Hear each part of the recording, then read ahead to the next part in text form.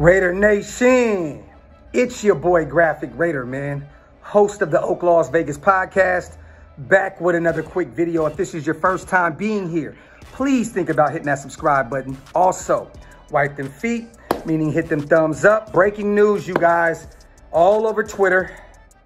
Our Raiders have cut second year tackle, guard, offensive lineman, Alex Leatherwood. I'm gonna be honest, you guys, I was wrong about this. I did not think that we were just gonna outright cut him. I didn't think that we would even be able to find a trade partner, which we weren't. But I thought we would keep him around. He's a second-year guy. He's clearly not a tackle at the next level in the NFL. He's a guard. And I thought that maybe, just maybe, we would have kept him around just in case the hype around Lester Cotton isn't real.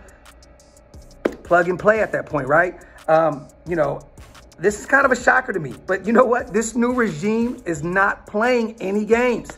You know, the last mistake from the Gruden era, some of us will say Cleveland Furrow, but I still have a little bit of hope in him, but is out of here.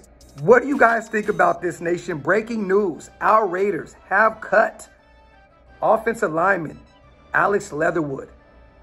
Wow. Love you, nation.